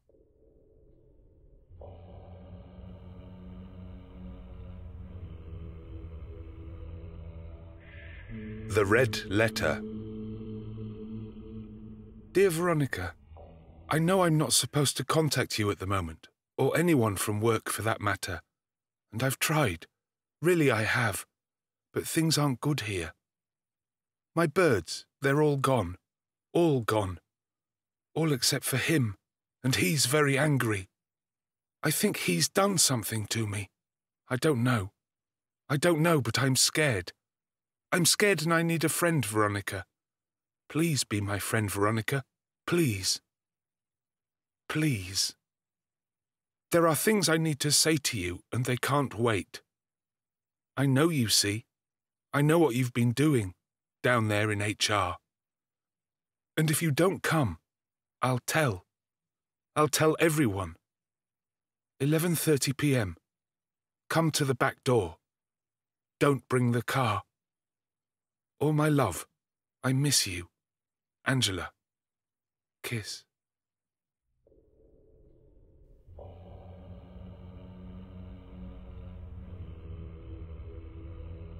A burning bird. She was 11 when she killed them. 3 years to the day after I left her alone in that pile of bricks and secrets. They kept her in the attic, between boards and felt, between bags and boxes. A girl in storage. Early mornings, late nights. Cleaning and cooking around car parts and canisters. Scrubbing away her own evidence. That was her life. She was nothing to nobody even then. But she had her birds. She always had her birds. They came to her through a gap in the eaves, drawn in by the tune she whistled into the wind. A tune I taught her. A tune my mother taught me. Alouette, aloe, alouette, alouette. The hole in the wall brought her the stinging winter, but it also brought her company, and the birds took refuge from the storm outside, perched around her in their uneasy alliance. Her uncles worked in the yard behind the house, cutting cars in half, grinding and welding in a spray of sparks and oil. They never left the house, and when she was there, she was theirs. After school it was always the same. They tied her to the kitchen table and stripped her and struck her and shattered her teeth for the things she hadn't done, and for the things she had. I felt every blow, every touch, down here, down there, and behind the blows, behind the crack of the whip, she heard angry wings beat the air, and on it she smelled petrol and revenge. "You ugly little bitch! You ugly little bird girl!" Slack and northern. Words kept by time. Months went by and her child's mind made a plan. She would do it on a Saturday morning. They drank the most on Friday nights and wouldn't wake until noon, all angry and numb. She would go into town early, like she did every Saturday, and get them their bacon and tobacco, but she would take a bird. Her most loyal, the one that perched on her finger, and who always came home. It was the night before. She had cleaned the kitchen before bed, arranging cups and saucers and exhausts and ratchets on the worktops, and lining their petrol canisters up along the wall in the way they told her she ought to in this house of cog and oil. They had fallen asleep in their armchairs like they always did, empty beer cans strewn across the threadbare carpet, oily men with dirty hearts. They looked so small in their unconsciousness, vulnerable, with chins as weak as their desires, and for a moment she felt pity stood in the room between them, dim light from the fading fire licking her side. Then she remembered her broken jaw, and her eyes raged red in the dark, pure with an ancient hatred. A shadow grew out of her and formed on the ceiling above, like a bird drawn badly in soot, and she made a promise to them, and to the night. She dragged her finger across the sharpness of her shattered tooth, letting her bad blood bubble up, and painted a crossed-out circle with it on both of their brows, marking them, then leaving them to their final slumber. In the attic, her bleeding finger stroked his little sparrow head, following the gentle curve, bones so light she could hardly feel them. She cried for the last time the tears of the innocent, and then fell out of the world. Angela slept a blank sleep until the morning came and peeled it off her. It was time to change everything. She dressed and took her bag and the meagre money they left her to do their shopping with, and went downstairs, but not before she took her best bird friend from the perch at the foot of her bed and dropped him in it. He looked confused, but then he was just a bird. Tiptoeing through the kitchen, she was careful not to wake her snoring uncles, her torn red leather shoes padding quietly on the cold flagged floor. She opened a window and let it swing on its hinges, then decanted a little petrol into a jar before lowering the canister onto its side, where it quietly vomited its contents. The thin liquid darkened the grey flags, and she pulled the door behind her, sealing them in and sealing their fates.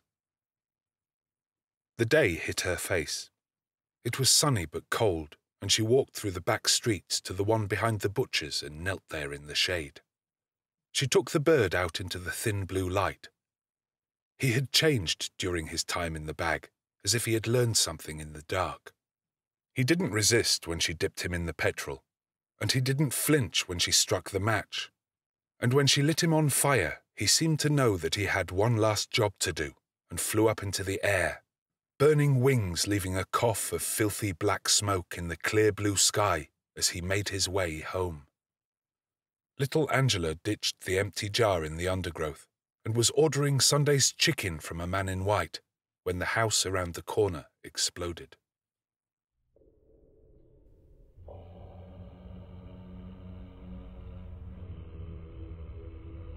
One hammer. She is in the corner of her life. The light from the candles she lit touches the edges of the things she'll miss when she's gone. She sees a beach, tastes the salt. Knock, knock, knock.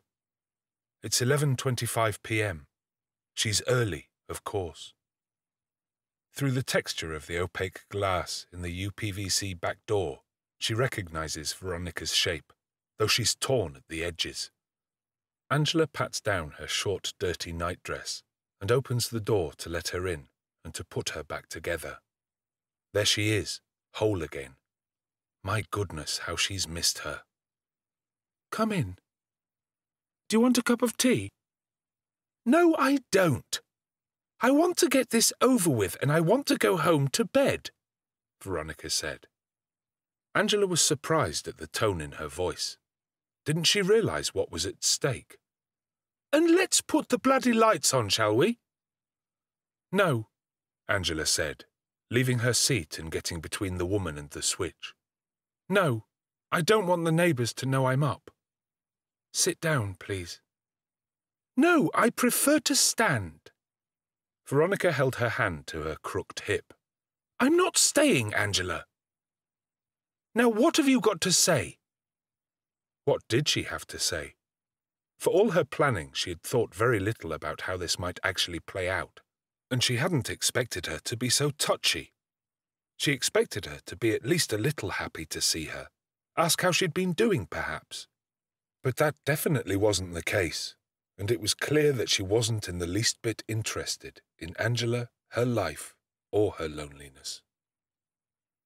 "Well, I saw you the other day, the day I left work early," she started. This was awkward.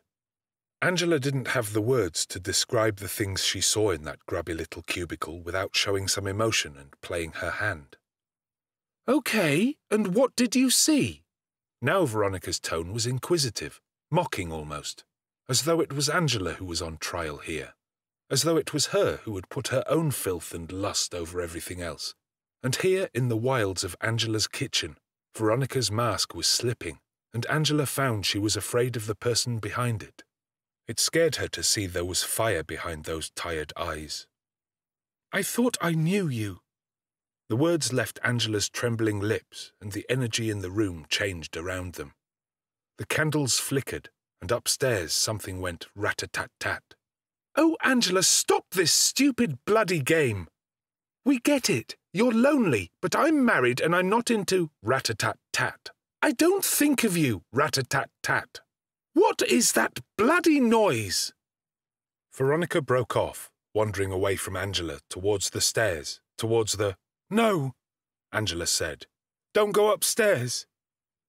She considered running ahead, blocking her way, making an excuse for the noise upstairs, but Veronica's words still reverberated through her, clawing at her soul, pecking at her heart. No, she would let her see. It was time for her to meet him. She heard her footfall on the first tread. "Angela, what is all this?" And Angela knew she'd got to the wall of bones. She'd already seen too much. Angela picked up the hammer from the bottom of the stairs and started up behind her. "Oh, Angela! Ha ha ha ha ha!" Veronica laughed. Laughter? What was she laughing at? Not the remains of her birds, surely. Not her friends, all dead and pale and beautiful. She would take shock, fear even, but humour? No, there was no humour to be found here. "Angela, what is all this?" She laughed again. How dare she? The curtain dropped. "Angela, you filthy cow! How could you? I knew you were bloody mad, but really, this? Ha! Now I know why your clothes always smell the way they do. Bird shit everywhere." She spun around, taking it all in, seeing behind the lace, not registering the rusty, blood-stained hammer that swung at Angela's cottage cheese thigh. "And what are these?" She flicked on the light. "Boxes? Is that my name on there? And Janet?" Her eyes were wide now, her teeth showing, all yellow and brown. She opened Janet and peered into her, lifting up the wig and the wool. "You're mad, Angela! Absolutely fucking mad! Oh my God, they are going to love this at work!" And then came the immortal line Angela just couldn't hear. "Is it any wonder you're on your—" But she didn't finish the thought. The hammer entered Veronica's head from the right-hand side and pushed her eyeball forward and dropped her jaw. It dropped too low and yawned a scream as her head came apart and her brain dribbled down her shoulder. She wheeled, spinning and moaning like a record playing backwards, while blood pumped in big glugs out of the hole Angela had made in her head, painting her wall of bones with a streak of beautiful crimson. Veronica's remaining eye spun in its socket, looking for logic in this new world, but the wretched woman got herself wrong, trying to sit down, trying to stand up, waving at the wall of bones, her brain of very little use where it lay on the floor. "No!" she slurred, clutching her broken face. And Angela was here and there, happy and sad, not yet bereft, but at once annoyed with Veronica's stupid dance which trailed and stumbled about, rising and falling, choking and gurgling. She watched Veronica make one last pirouette, then with a twist, a frown, and half a smile, she knocked her in the wet head once more, and the once beautiful girl from work hit the floor for the last time. "Oh, Veronica, "Oh, Veronica, what has happened to you?" Angela said as she knelt at her side, swaying back and forth, holding the hands of her dead boss, wiping the blood from her hammer and her hands on the pale blue nightdress that stuck to her clammy thighs. "Let me see," she said, and took off all her clothes. There was no beauty left, just age and surgical scars. It was too late in every possible sense. Life had gone by so fast, and here she was at the end of Veronica's. She had waited too long to hold her like this. It was nothing like she'd imagined in their 20s, or 30s, or 40s. Sat there in an expanding pool of the object of her affection, she cries a deep cry, an underground cry, a cry from before there were words.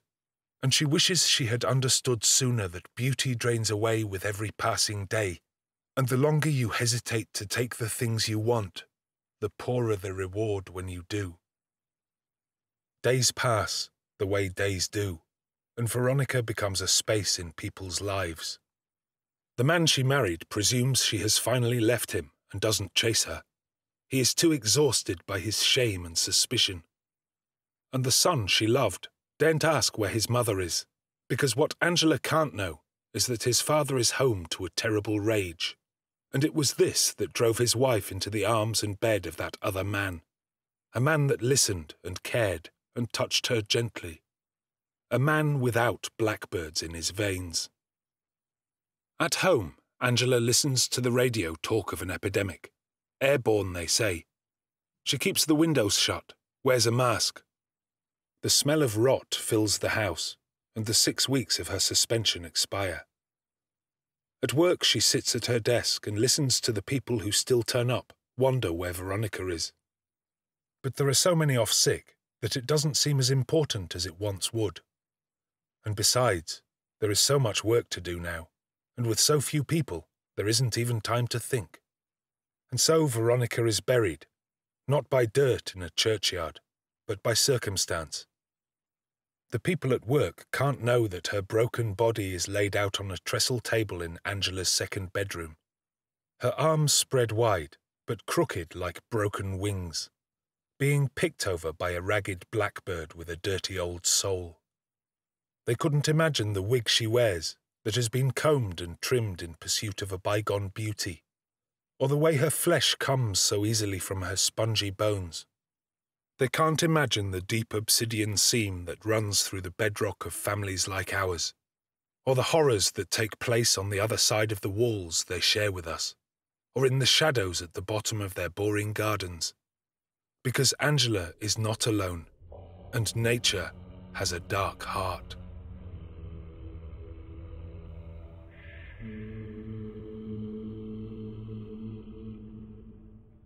The Ditch. Memorandum. Due to the ongoing health crisis and the advice of the WHO, the senior management team has decided to suspend operations until such time that the avian flu epidemic has passed. Key positions will continue to operate from home and can be contacted by email.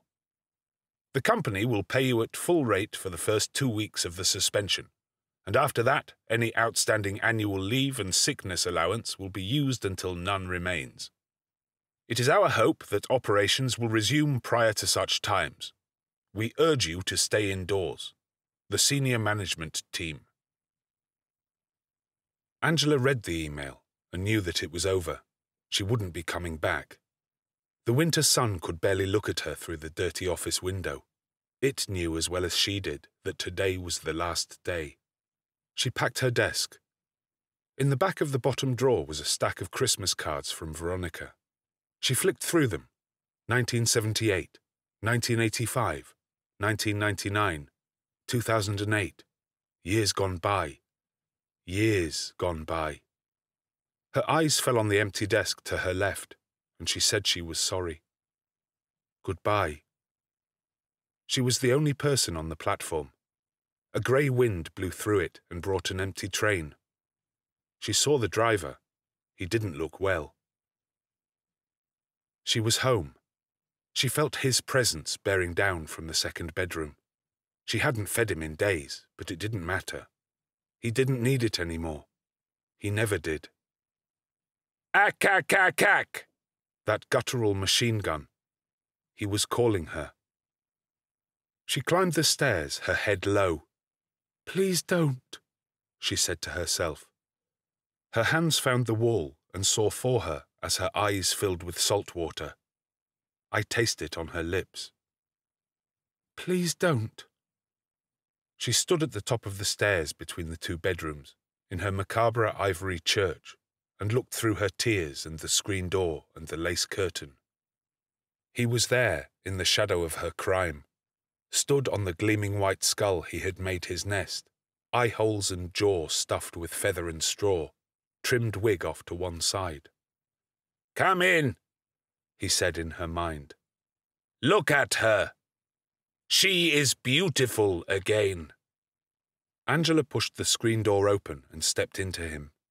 The birds had all gone now, just their beaks and skulls remained, crushed and scattered about like a beach of broken bone. And in the centre, there she was. And he was right. She was beautiful again. Angela walked around the trestle table, taking her in. Veronica's old bones were bright and clean, and even the pale sun was compelled to look through the glass square in the sloped ceiling. She traced her outline with her finger, down her smooth tibia, past the metal knuckle in her hip, and round the inside of her pelvis. Old curves, new beauty. She held the framework of her hand, but it fell apart in her own. With the wrinkled skin gone, she was new again, reborn. Angela kissed the hand that wrote her disciplinaries, then the radius, then the humerus. She let her eyes close and her tongue felt its way between her ribs and over her clavicle, where she could still taste the petals in her perfume, the same one she wore every day for 38 years, indelible on her ivory after all that time. Her face pressed into the place where the flesh of her neck once was, and she imagined its resistance, its reassurance. "I wish we'd danced," she whispered into her spine, and it collapsed away from her, taking her ribcage down with it, falling like a tired city. The rook opened his big torn wings and flapped them slowly, his eyes wide and deep and empty. The air moved and the bones fell some more until it was hard to make out the shape of the matchstick woman on the table. Finally, Angela was bereft. "No, no!" She held her up, realigned the balls and joints, but the tighter she held her, the more she came apart, until Veronica was just swirling dust and a pile of bones. Angela scooped them up in her arms. She had to take her away from him. He didn't love her. He didn't love at all. He just wanted the pain, and he'd had it. He'd had it in spades. She took the bones downstairs in bundles and laid them out on the kitchen unit, and he watched through the walls as she went outside and began digging the ditch. The spade was cold in her hands, and the force of her feet and the metal cut a rectangle in the tilted earth. The soil built up on either side as Angela sank lower and lower into the grave she was digging. She sliced through root and worm as they came to the surface, jerking blind and erratic. As she got deeper, the soil became more cloying, thick and damp and dense, and she herself became more frantic. A new strength in her shoulders flicked the dirt up onto the pile. It coated her hands and stuck in her hair until her face was blackened and her eyes reddened by it. The sky went dark. A sound like a million rustling papers took to the twilight. Above her, a cloud of bird, a smoke of starling, a shade of wings. She looked up at it, wiping a little fat hand across her eyes, clearing a streak of dirt so she saw through a white flash of moon-pale skin. The birds above her came apart and coalesced. One, millions, more. The cloud was so big it came low, and she heard through the fluttering paper to an anger beneath. Violence was at the centre of this, nature's dark heart. It swelled and pumped larger and larger, and when it could hold no more, it rained its weak dead element down on her, tiny ragged birds falling onto her, gored and bloody. Beauty is a matter of perspective. From the right point in time and space, anything can be beautiful. And from the hill behind the house, the birds formed a shape, circles and lines splitting themselves into 2s and 4s and 6s with their own perfect symmetry. A target, perhaps. A symbol, certainly. But beneath it, up close where Angela stood, it was a scythe, slashing, spinning, shredding itself, beaks and claws tearing beak from claw. The shape hung in the air, over the town, over what was left of her life. She ran from the starling storm, taking shelter from it in the house she had called her home, and stood at its kitchen sink as the kettle rattled in its cradle, barely containing the rage boiling within. 3 heaped spoonfuls of glinting white rubble fell from a spoon held with shaking hands into the bottom of a tea-stained mug, her favourite. Princess Diana's faded face smiled meekly from within a blue crest. Tea, water, milk and sugar did their alchemy and gave her what weak reassurance they could. She sipped it. It was too hot. It burned her lips. A laundry basket overflowed in the corner of the kitchen. She tipped out its contents. It was Natalie, wig and all, dirty and stained, and beneath her was Janet, resplendent in denim and wool. She hugged them to her chest. Girls, girls together. She pulled Natalie's red hair over her own black mop and looked in the dusty mirror on the kitchen wall. She was her own monster.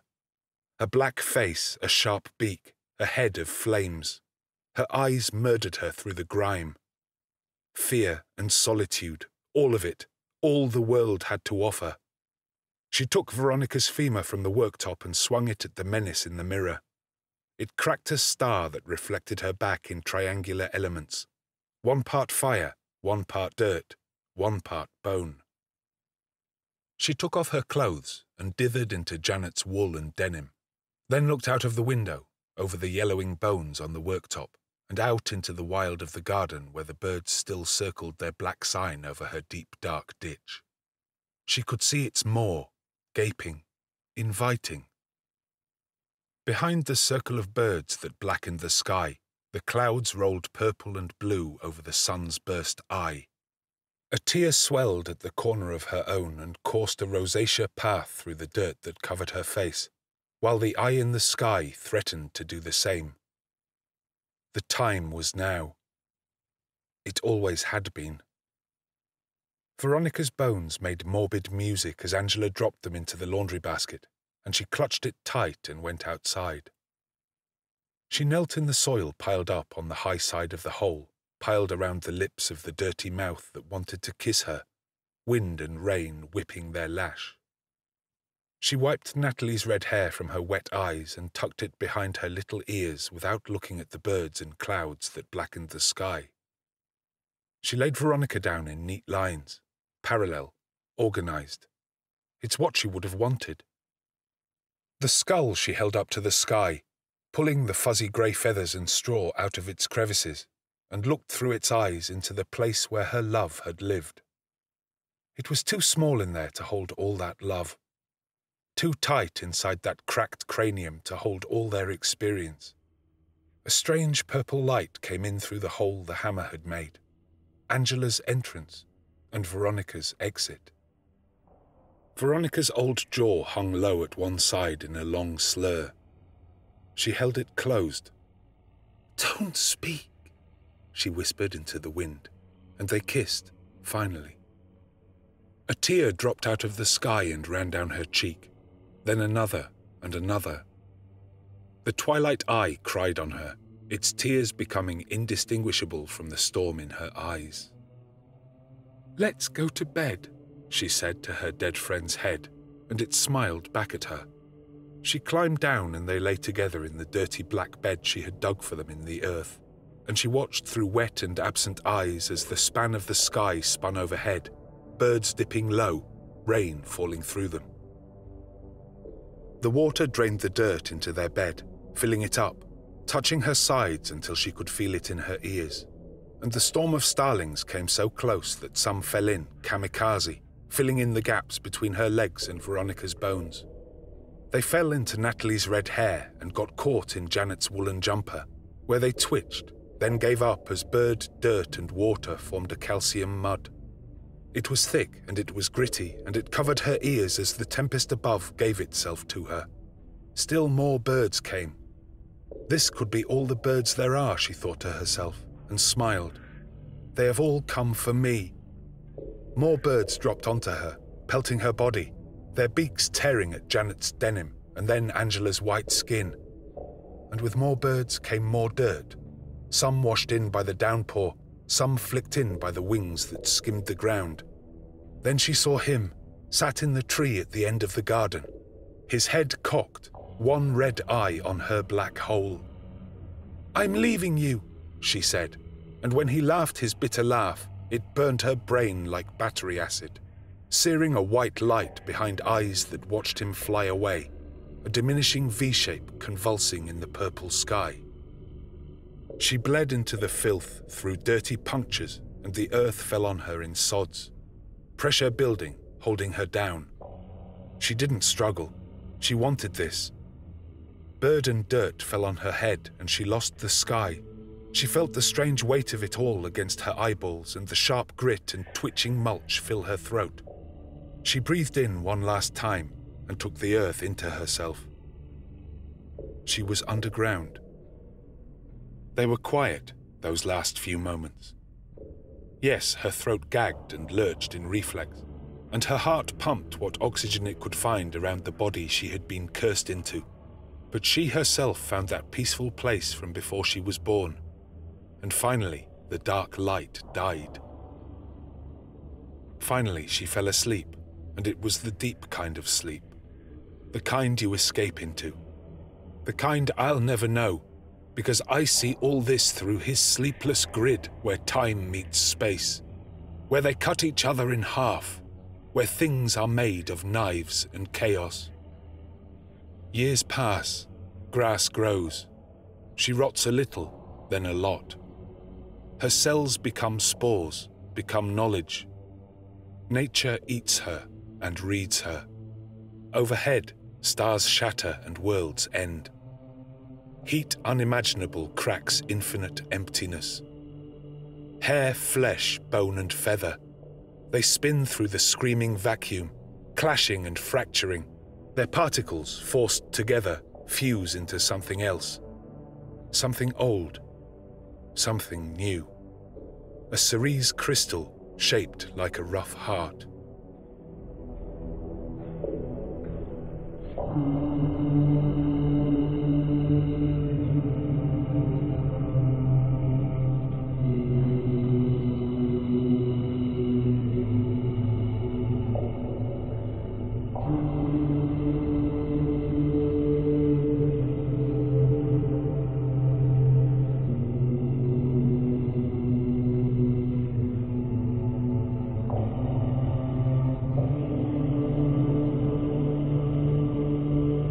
This has been Angela, written by Adam M. Booth, narrated by Rob Goll.